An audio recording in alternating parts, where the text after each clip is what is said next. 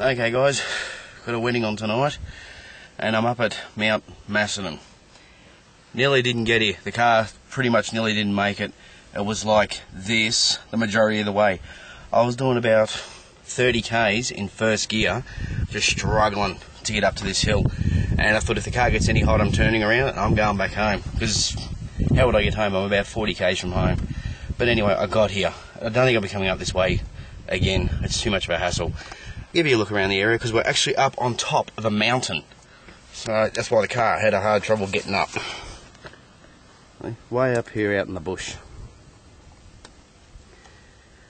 It's actually a bit historical because 25 years ago this whole mountain was on fire.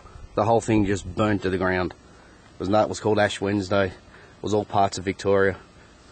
And this was one of the main things that just cindered to nothing. Alright, so yeah, as I said, it's a wedding on tonight, so I think it might be alright. These bush people are usually a lot of fun. So we'll see what happens. Alright, bye guys.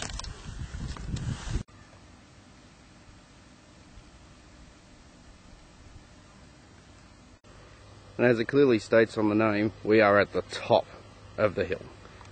I'm in there anyway, stuff set up. And that's the place.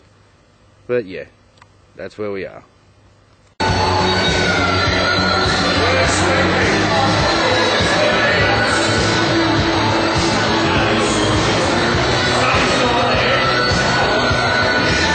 Check this out. It's not coming out.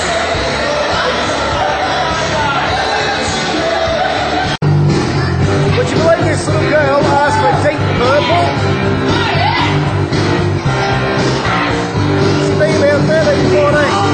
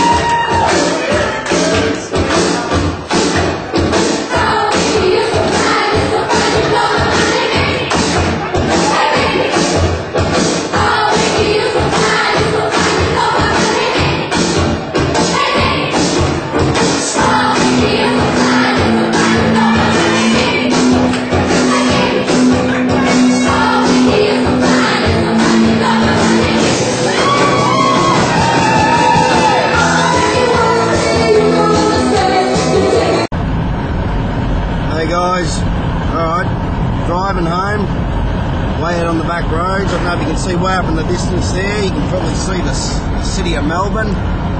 I'm not going to try to zoom in, I'm driving. Alright, tonight's over, thank Christ, and at least driving home is a lot friggin' easier than driving there. I shit you not, the car could barely get up the friggin' hills. On the way back from leaving Macedon, basically the car rolled by itself at about 100 k's for 10 k's. So that shows how much strain I put on the motor trying to get up there. And basically I'm refusing to do anything like that again way up there until I get a new car, because this thing just can't handle it. So I've got a gig on tomorrow night, all the way over in Brighton, which is further away than this, but at least it's straight road. And yeah, at least my car got home. I didn't overheat, I didn't blow water pipes, valve, water pipe things. You know what I'm talking about.